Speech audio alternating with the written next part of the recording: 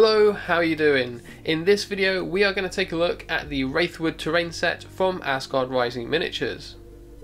Now this is a full modular terrain set which comes with a wide variety of parts which you can combine in a number of unique different ways to create your own custom forest set.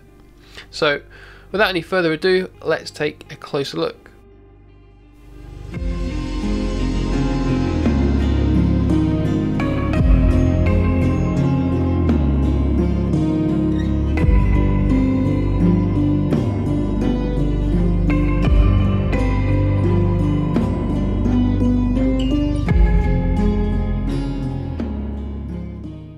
Right, so laid out here is one complete set, and what I've basically done is printed one of everything just to give you an idea of exactly what's included.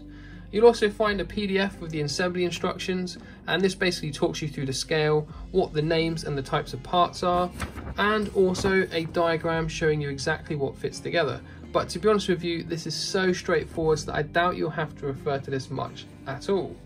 Now, also off to the side of me, I have a second set which I've already assembled, and this is just to give you an example of exactly the type of thing that you can expect to put together from this set. So to run you through the parts real quick, you get a wide variety of tops, you get some branches, some switches, and also a mixture of roots. Now the key thing with this set is there is actually two different sizes of connections. If we take a look at this root, you can see on one half you've got a smaller size connection, and on the other you've got a much larger size connection. Now the genius thing with this set is that everything is fully compatible with everything else of the same size. So if we take this small root for example, you can take any of the smaller tops and apply it directly on top of here, and you can create something that looks a little bit like this. Likewise with the larger roots, you can take one of the larger tops and put it on top, and you can create something that looks a little bit like this one. Now you do also have the option of the switches, and you can apply these in the middle. Now this one has taken a large connection and split it into two smaller ones. So on top of there you can take any of the smaller connections and it will fit on either side of those perfectly well. You can even put something like this, which is basically a battered branch, and put that straight on top. Now I've taken all those parts and I've actually created one that looks like this. So you can see I've put like a regular top and then the broken one, and then I've also added a couple of smaller branches. So that gives you just a few examples of some of the things you can make, but of course the options are almost endless. Take this large root for example, you've got two small connections on the outside and a large one in the middle, and as I said before, you can take any of the tops of the same size and apply it directly on top of here, or you can take any of the switches and build up from there. On my one for example, I've gone from a small root to a small top, I've gone from the large root to a large switch to a large top, and on the final one, I've gone from a small root to a small switch and then to a small top.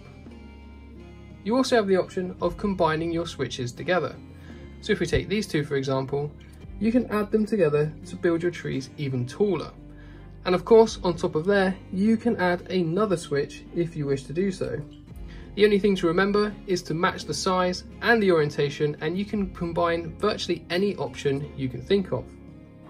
To add a bit more variety, a lot of the switches and the tops also have these little holes in for you to add some branches to.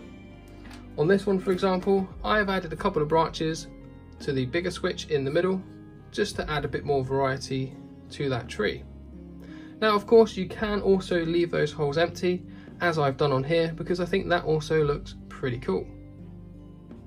Now another very simple option that you have is you can actually print some extra roots and leave them as they are, because if you take a closer look you can see that most of them have actually been detailed on the top to be left without being built on. So not only can you leave the roots as they are, you have a variety of tops you can put straight on there, you have a variety of switches you can build on top, you can put switches on switches. The options are pretty much endless, but the fun doesn't stop there. You see, one of the good things about 3D printing is that you have the option to mirror your prints. So if you print a mirrored set, you've basically doubled the amount of options that you have. But just remember, if you do decide to print the whole set mirrored, those parts are only going to be compatible with the set that they were printed with.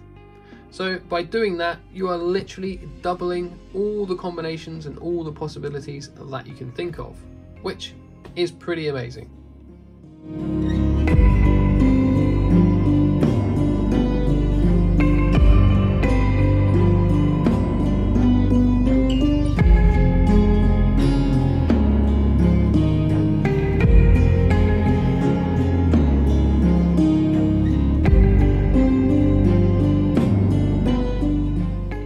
So I hope that shows you just some of the possibilities you can create from this set. Everything I've shown you in the pictures has been made from one complete set and a couple of mirrored prints. Now you can of course print multiple parts and multiple sets, and that will open up your options to an almost endless amount.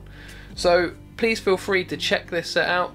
I will leave a link for everything in the description, and once again, until next time, thank you for watching, take it easy, and I will see you then.